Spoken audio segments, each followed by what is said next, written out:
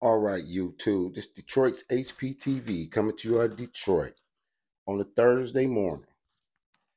I guess y'all know by now the debate is tonight. That's not what we're going to talk about today. What we're going to talk about today is this story out of West Virginia. And it's weird to hear this story in these times because so much is going on.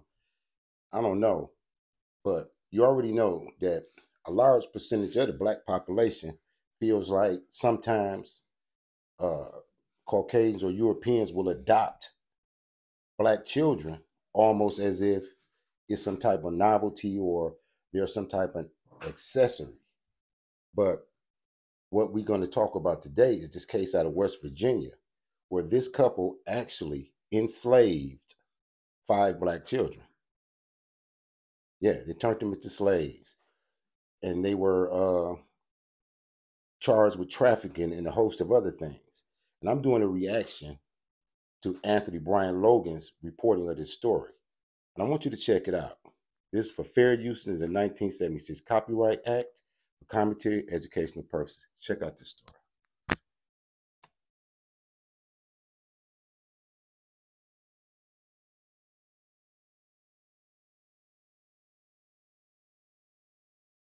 It alleges human trafficking, human rights violations, and I don't think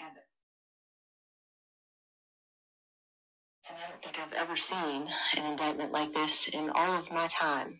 It alleges human trafficking, human rights violations, the use of forced labor, human rights violations specific to the fact that these children were targeted because of their race.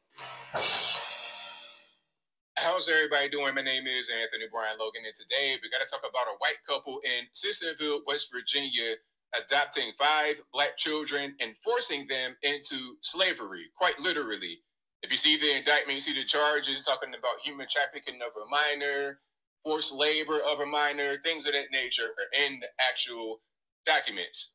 And the reason why I mentioned the race is because these children were targeted because of their race to become slaves. Now, the couple are originally from Washington State, and they adopted these children in Washington and brought them to West Virginia. Now, I saw this on Oliver Mack, Right Wing Angels page. Shout out to him for posting it. And it really touched me because I'm from this area. I was born in Charleston, West Virginia, which is like 15 minutes from Sissonville. I know about this area, Sissonville. I'll talk about that a little bit more a little bit later. And this is really shocking and really crazy. Now, we have a lot of details to get into, but first things first, let's check out a news clip here.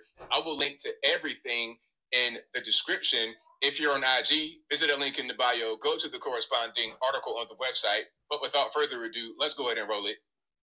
A Sissonville couple accused of human trafficking and forced labor of adopted children, including 2 teenagers who were found locked in a barn in Sissonville. Well, they're back in jail.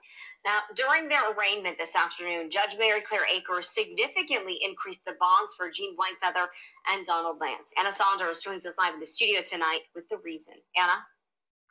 Gina, before setting their bonds to $500,000 cash each, Judge Akers said she has never seen an indictment quite like this. And that not Now, before they continue, I've not seen anything quite like this in recent history. You would think that we are in a late 1800s, post-slavery, something like that. Now, it's 2024, and this is happening in real life. This is not a skit. It's not a prank. This is not a joke. This is dead serious. You have these people who literally got these black children from, I guess you would say, orphanage, wherever they were, and placed them into actual slavery. They had them in the barn. It was slave-like conditions. Let's keep on going. Not only alleges the trafficked black children, adopting them from shelters and foster care, forcing them to work, but that they specifically targeted them because of their race. Jeannie Whitefeather and Donald Lance came in on their own for their arraignments, but left in cuffs after Judge Mary Claire Akers set their bonds at $500,000, more than double what they had already paid. Now, I read about this. They had already paid like $200,000, and then they were out on bond, I suppose. And when they came back, they had to pay $500,000, or that was a new bond. I don't know if they were able to make it, but that's what they are being charged with. Now, some may say that they're just trying to get money from them. And really, listen. I wonder why mainstream media is not reporting on this story. I just happened to see Anthony Bryant report on the story, and I thought it was interesting about how there is no coverage. You know what I mean? Especially with CNN or MSNBC or whatever, they haven't been doing no follow up. But this, I don't think that this is the only instance where something like this is going on. Listen to the details of this case. I'm not even mad at them just fleecing all the money, taking whatever they can, and then locking them up, giving them the rope, whatever. I'm not even mad at that. Let's keep on going. And I don't think I've ever seen an indictment like this in all of my time. It alleges human trafficking, human rights violations, the use of forced labor, human rights violations specific to the fact that these children were targeted because of their race, and their use as basically slaves from what the indictment alleges. Along with human trafficking and neglect with serious risk of bodily injury or death, I don't find the bond to be sufficient. Whitefeather and Lance were first arrested last October when a welfare check turned into the discovery of two teens apparently locked in a shed where investigators said they lived in deplorable conditions. Look at this. You see these conditions? They had them in this shed. That's where they were, and they were forced to live there and work out of there. Behind the Sissonville home. One other kid was found inside the house, and two others were not home, all adopted by the couple. The indictment brought more than a dozen new charges against them, alleging human trafficking and forced labor, also civil rights violations, as investigators believe they targeted these children specifically from a shelter because they were Black, forcing them to work as slaves. Whitefeather and Lance were originally in Washington State, and it is alleged they brought the children with them to Sissonville when they moved. Counts 9 through 12 allege the use of forced labor, which I read as slavery. Bond was initially set at $200,000 cash, and they were both able to post it. Prosecutors have said in a new complaint for forfeiture, the couple sold a $725,000 80-acre ranch in Washington. So this is in Tonasket, Washington. If you guys know what it is, y'all let me know in the comments. Washington State, and sold their Sissonville home to post bond, and they believe both of these properties were paid for through trafficking. Now, my question is, what exactly were they doing to make money from this operation? Now, I really, maybe I'm asking the question. I don't really want to know the answer, but I am kind of curious. That will be decided in a separate court matter, but because of this, prosecutors say they found discrepancies in the financial affidavit Lance filled out for a court-appointed attorney, leading to a new charge on his indictment. Some of the information on his face is inaccurate. Lance had to fill out a new affidavit today as the two were taken back into custody. Now, the next time these two are scheduled to appear in court is for their scheduled trial in September. Prosecutors noted there are volumes of evidence in this case for all sides to go through. Now, in terms of the bond issue with how the original bonds were paid for, that is to be worked out at a later date. Live in the studio, Anna Saunders, Eyewitness News. We have more great... Good evening, and thank you for joining. So that's what's going on out there in West Virginia, Sissonville. Now, there's a lot I want to say here. There's so much I want to say. First of all, like I said, I was born in this particular area, Kanawha County. That's like right up the way from where I was born. I got a lot of family in this area. Sissonville, from what I know, is like a suburb, a veteran community of Charleston. It's not known to be a dangerous place.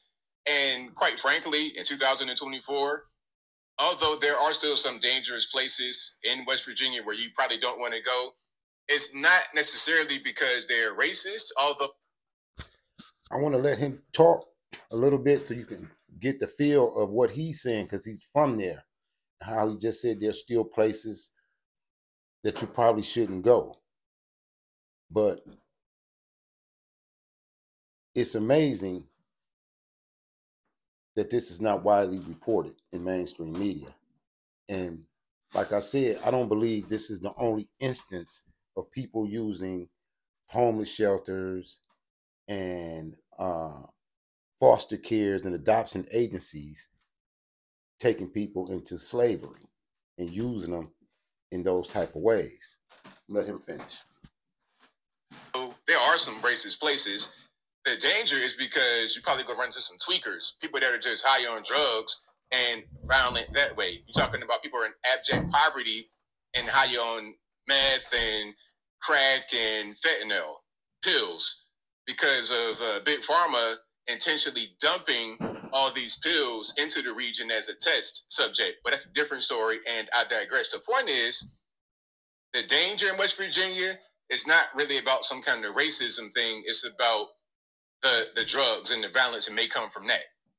And again, these individuals were from Washington State, and they trafficked these children to West Virginia. Now, I don't know why they had to go here to do this, but whatever the case may be, I hope that these individuals get the rope, 100%. And you know what? I was thinking about this. And the thing about this is, no Amber Alerts, no oversight of where these children are, no home checks.